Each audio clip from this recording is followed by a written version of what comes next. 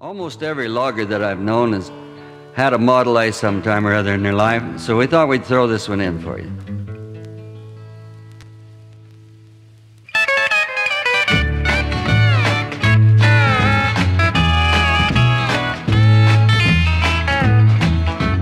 Nearly everybody's got a souped-up Beetle and they're looking for someone to drag. My old clunker might be classed as a junker, but I'm still gonna stand here and brag.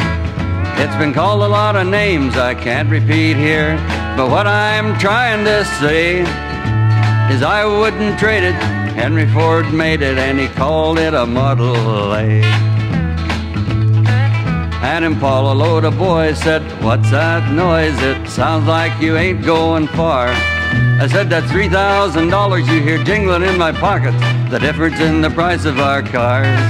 And they had no more to say, they just went on their way. And I had to sit there and laugh, 'cause I didn't really have $3,000, I only had $1.50.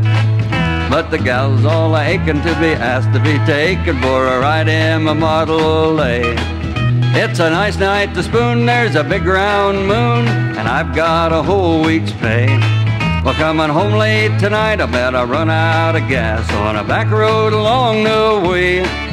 If I work it just right, I get some lovin' tonight in my little old Model A.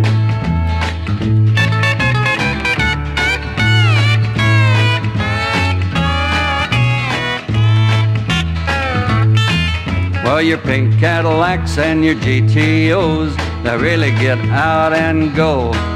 But you can't keep them going with a chunk of baling wire and some parts from an old radio. And try putting bacon rind in a burnout bearing and going merrily on your way. We just as well face it, they could never replace it, the little old Model A. And the gal's all aching to be asked to be taken for a ride in my Model A. It's a nice night to spoon, there's a big round moon, and I've got a whole week's pay. Well, coming home late tonight, I'll bet I run out of gas on a back road along the way.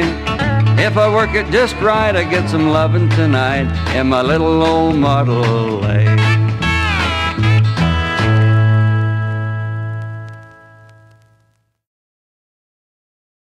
Almost every logger that I've known has had a Model A.